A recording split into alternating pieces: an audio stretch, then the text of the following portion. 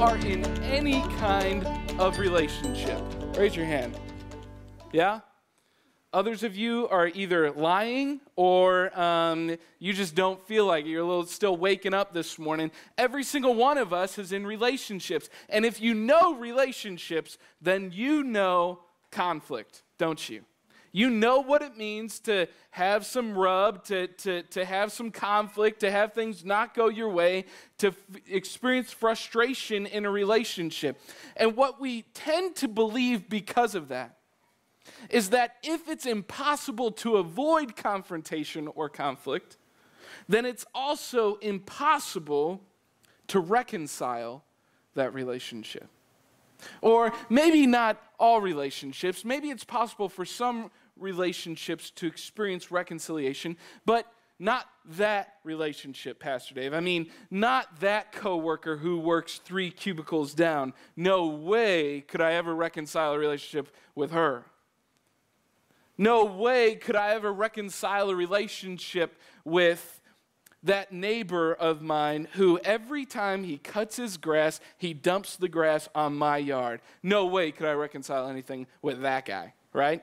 No way could I reconcile something with a classmate. No way can my roommate and I ever get back to that spot where we were when we just started being roommates. No way could I ever reconcile that marriage, that relationship, that boyfriend, that girlfriend, that friend, that mom, that dad, and God help us if we have to reconcile with another church person. Amen? I mean, my goodness, if we have to reconcile relationships with the person who's sitting across the room from us, then we need some help, don't we? That's the myth that I hope we bust this morning, this myth that reconciliation is impossible. 2 weeks ago, we busted the myth that the quality of your relationships rest on the foundation of your ability to sustain them. Last week, we busted the myth that God can't relate to me and I'm better off by myself. I would highly encourage you, if you're in any kind of relationship and you were not here the last 2 weeks, go online and check out those sermons because it sets the foundation for where we go today. Busting the myth that reconciliation is impossible. In 1964, there's a man who was sentenced to life in prison for trying to reconcile, for trying to bring racial equality. This man went on to be set free from prison 27 years later, won the Nobel Peace Prize within 3 years of being released from prison, and then became the president of that country. Does anybody know who I'm talking about? Nelson Mandela.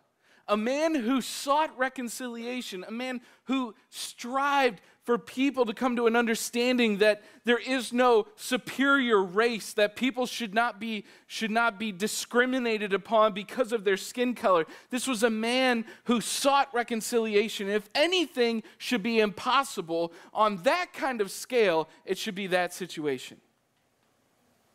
I mean, that kind of puts my relationship with a college roommate in a whole different ballpark, doesn't it? I mean, it kind of paints a little bit of hope for a relationship with a friend that I haven't talked to in a year, or a sibling who doesn't get along with me. It gives me hope that reconciliation is possible. And what I hope we do today is paint the picture that no matter the relationship, reconciliation is possible. And not only is it possible, but it can give new life. And if you want to learn how to bring about this reconciliation, if you want to know how this starts or where you find it or where to learn about to bring that kind of change into your life, in your relationships, then you need to look within yourself.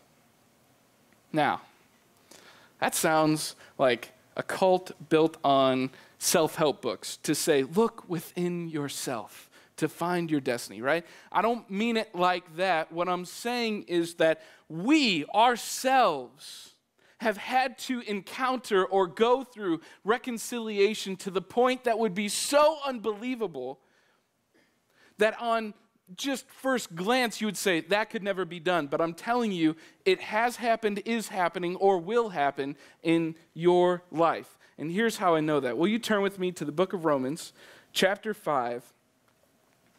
And I was hoping to read through this whole chapter, but I want to just get to the goods.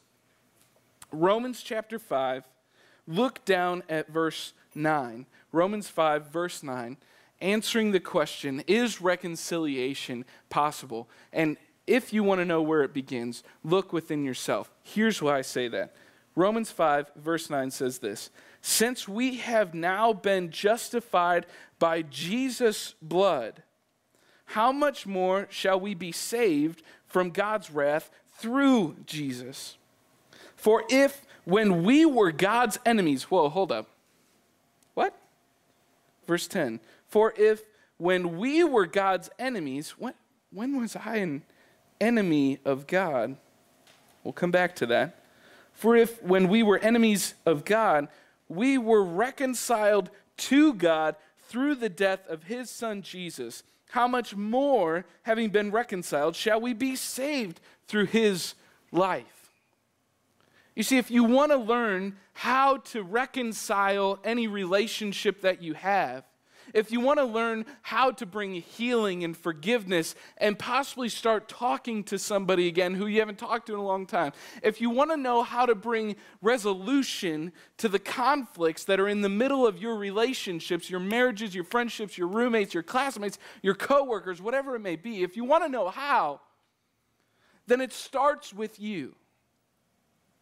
Because contrary to popular belief and what you would like to believe, you have had to go through the most incredible reconciliation known to mankind, and that is the reconciliation back to relationship with God the Father Almighty.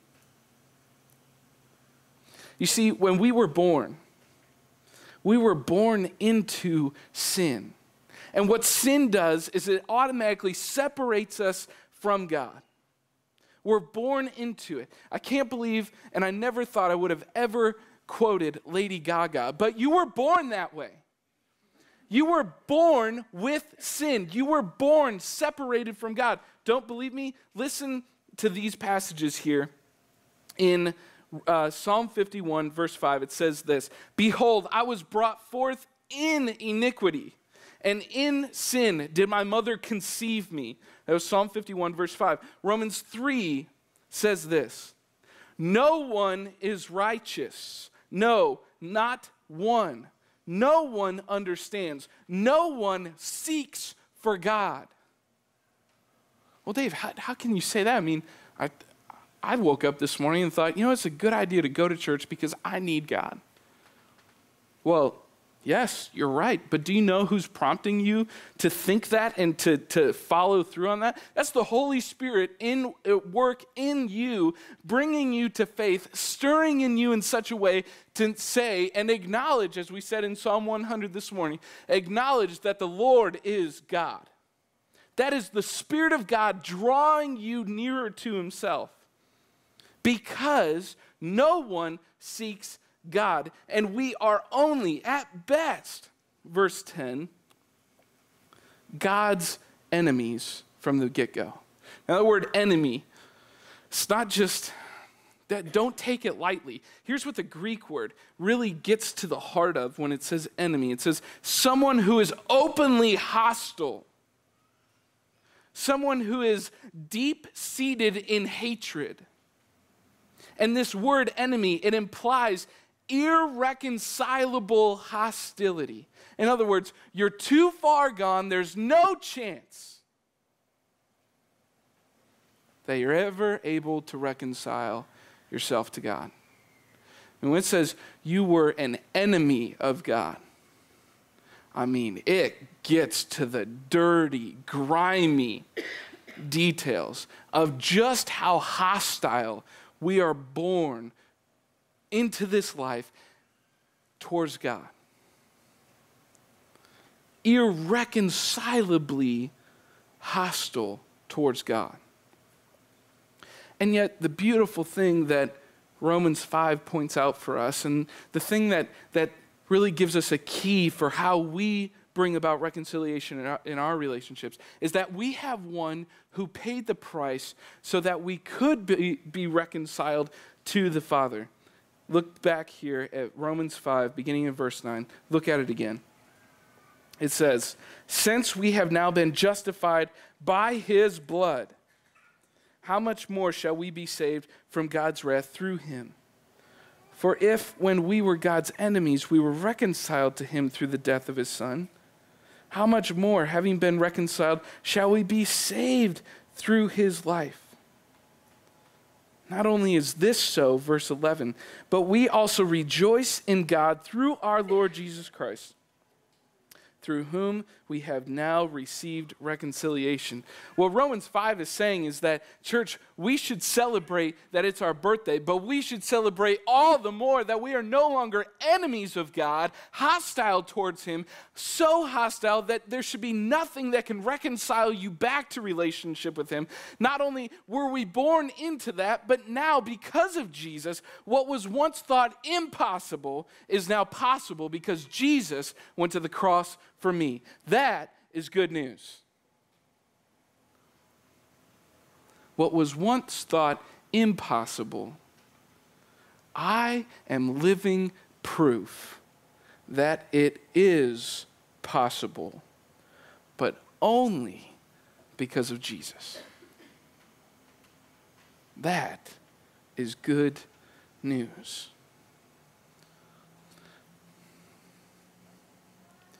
Well, good for me then, and good for you, right? Thank you, God, that I'm in. I'm comfortable now. I'm just warming up. We don't have pews here, but I'm just warming up at my table and making sure that this is my table and that nobody else sits at this table because this is my spot. This is where I get my Jesus thing on, and thank God I'm reconciled. I'm just sitting into my comfort zone. Is that how we respond to the goodness of God? I don't think so. Look in the next chapter, chapter 6, Romans 6, verse 1. It says this, "What shall we say then? Shall we go on sinning so that grace may increase? By no means. We died to sin. How can we live in it any longer?" And it goes on. In fact, let's keep reading here. Verse 3, "Or don't you know that all of us who were baptized into Christ, Jesus, were baptized into his death? We were therefore buried with him through baptism into death, in order that just as Christ was raised from the dead through the glory of the Father, we too might live a new life."